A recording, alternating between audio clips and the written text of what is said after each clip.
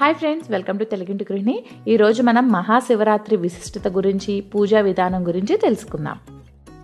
మహాశివరాత్రి హిందువులు అత్యంత భక్తి శ్రద్ధలతో జరుపుకునే పండుగ.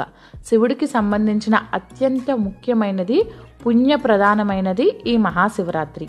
అయితే ఈ మహాశివరాత్రి ఎప్పుడు జరుపుకుంటామంటే మాఘమాసంలో వచ్చే కృష్ణ బహుళ చతుర్దశి నాడు ఈ మహాశివరాత్రి పర్వదినాన్ని ప్రజలు ఘనంగా జరుపుకుంటారు. సంవత్సరానికి ఒకసారి వచ్చే మహాశివరాత్రి పర్వదినం ఎంతో విశిష్టమైనది. ఈ ఒక్కరోజు శివుడిని పూజిస్తే చాలు, జన్మలో చేసిన పాపాలన్నీ పోతాయి అని అంటారు. అందుకే మన పెద్దలు అంటూ ఉంటారు, జన్మానికో శివరాత్రి అని. అంటే మనం జన్మలో చేసిన ఏ పాపాలైనా సరే ఒక్కసారి శివరాత్రి అనేది మనం జరుపుకుంటే ఆ బోలాశంకరుని పూజించడం వలన మన పాపాలన్నీ తొలగిపోతాయి అంటారు. ఈరోజు మనం మహాశివరాత్రి పూజా విధానం పూర్తిగా తెలుసుకుందాం. అంటే శివరాత్రి రోజు ఎలా పూజ చేసుకోవాలి, ఉపవాసం ఎలా ఉండాలి, జాగరణ ఎలా చేసుకోవాలి అని వివరంగా తెలుసుకుందాం. మహాశివరాత్రి పర్వదినాన 5 గంటలకే నిద్రలేచి శుచిగా తలస్నానం చేసి పూజా మందిరాన్ని, ఇంటిని తోరణాలతో, పూలమాలలతో అందంగా అలంకరించుకోవాలి. ఆ రోజు ఉతికిన వస్త్రాలని ధరించి శివుని పటానికి కానీ, పార్వతీ పరమేశ్వరుల పటానికి కానీ గంధంతో, కుంకంతో బొట్టు పెట్టి పూజకు సిద్ధం చేసుకోవాలి. మారేడు దళములతో, పూలమాలలతో బోలాశంకరుని అలంకరించి షోడశోపచార పూజలు నిర్వహించాలి. ఆ తర్వాత నైవేద్యంగా అరటి పళ్ళను, ఇతర పళ్ళను, మీకు వీలైనన్ని రకాల పళ్ళను బోలాశంకరుడికి సమర్పించాలి. ఆ తర్వాత శివుడికి కొబ్బరికాయ కొట్టడం మాత్రం అస్సలు మర్చిపోకండి.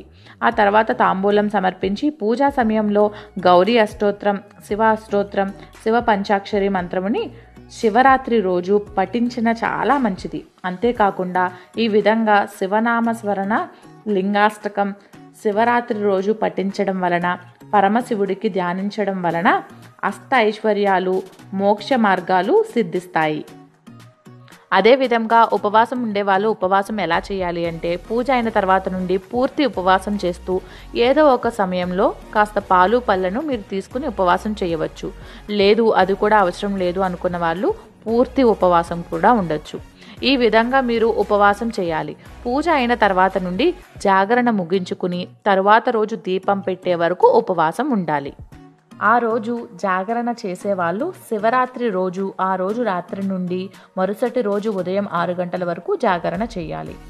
భక్తులు శివరాత్రి రోజు జాగరణ చేయడం ఎంతో పుణ్యప్రదం.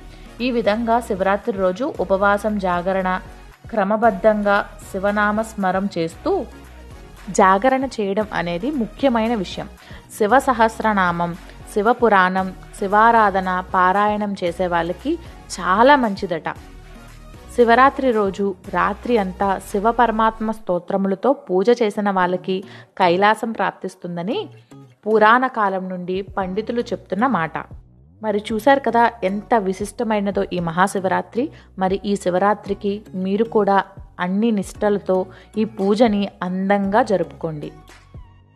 ఇలా పండుగలకి సంబంధించిన విషయాలన్నీ కూడా మీతో నేను షేర్ చేస్తూ ఉంటాను. సో మర్చిపోకుండా సబ్స్క్రైబ్ చేయండి. పక్కనే ఉన్న బెల్ ఐకాన్ కనుక ప్రెస్ చేస్తే నా వీడియో అప్డేట్స్ అన్నీ మీకు వచ్చేస్తాయి. నా వీడియో కనుక మీకు నచ్చితే లైక్ చేయండి, షేర్ చేయండి, అలాగే కామెంట్ చేయడం మర్చిపోకండి. Thank you friends.